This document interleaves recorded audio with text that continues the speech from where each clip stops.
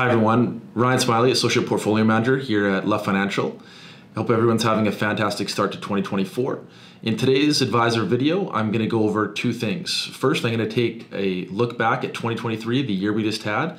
And then second, I'm just going to provide a reminder about RRSP contribution limits and deadlines as we enter a new calendar year. In an effort to overemphasize the importance of not getting caught up in daily, weekly, or monthly headlines, I'm going to run through some of the headlines in 2023 that caused the markets to move severely both to the upside and the downside. We kicked off 2023 with China ending their zero COVID policy, which caused widespread optimism that 2023 was going to be a great year.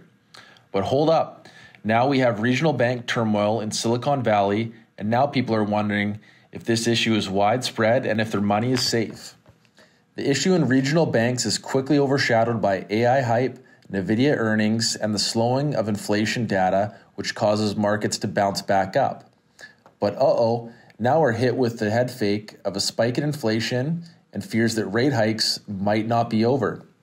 But good thing that was just a head fake, because inflation data finishes the year on a downward trajectory, and central banks hint they will likely drop interest rates by the end of the 2024 calendar year. The net result of all these events is a very positive year in 2023. Although 2023 may have been volatile, it serves as a reminder that each year has several short-term spurts where returns vary depending on knee-jerk reactions to events and announcements. But when it comes to long-term investing in quality companies, patience is usually rewarded.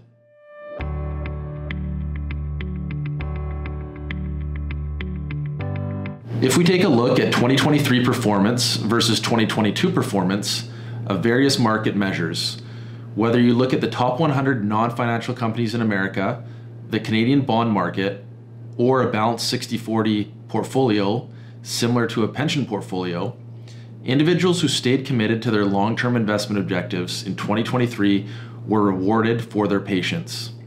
If we take a deeper look at 2023 returns, we can see that a significant portion of returns came in the fourth quarter, the last 3 months of 2023, which tested the patience of many investors.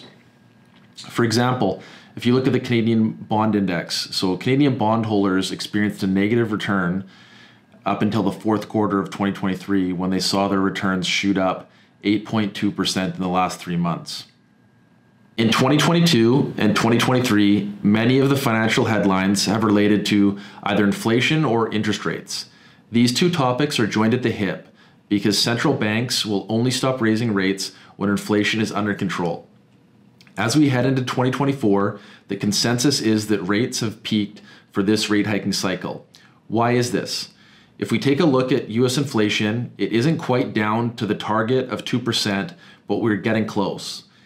And with most measures of inflation, Canada and the US ending 2023 between 2.5 and 3.5%, central banks will be looking to hold rates and potentially drop them unless there is drastic change in inflation in the coming year.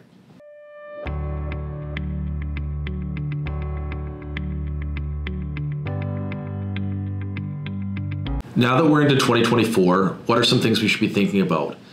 If we have money in our non-registered account or a checking account, we might want to think about topping up our TFSA account with the new contribution limit of $7,000. And we also might want to think about maximizing use of our RRSP accounts. And the deadline for that this year is February 29th. If we take a more detailed look at TFSA contribution limits, the TFSA new contribution limit has increased to $7,000 in 2024. The cumulative TFSA limit for individuals who have been eligible since inception is now up to a total contribution limit of $95,000. If you want to check your eligible contribution limit, you can do so through your online CRA account. But if you do so, please note that the CRA account is usually 1 year behind or at least a few months. So you want to check to make sure how much you contributed to TFSAs in 2023 to make sure that you do not over-contribute in 2024. RRSP contribution limits accumulate over time and are based on 18% of earned income up to an annual limit. In 2023, the annual accumulation limit was $30,780. Depending on your tax situation and employment situation, you may want to talk to your advisor about making a lump sum deposit, especially if you're in the last few years of full-time employment. You can check your total RRSP contribution limit by logging into your CRA account or checking your most recent notice assessment. The contribution deadline is February 29th, 2024 for the 2023 tax year.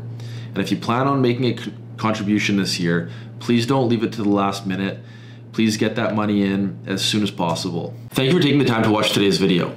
In our next video, one of our lead portfolio managers, Elvis Picardo, will go into more detail about 2023 market conditions and how they affected your portfolios and your performance. If you have any questions about this video or anything related to your accounts, please don't hesitate to reach out to our office and our team here at Luft Financial. Thank you very much and have a great day.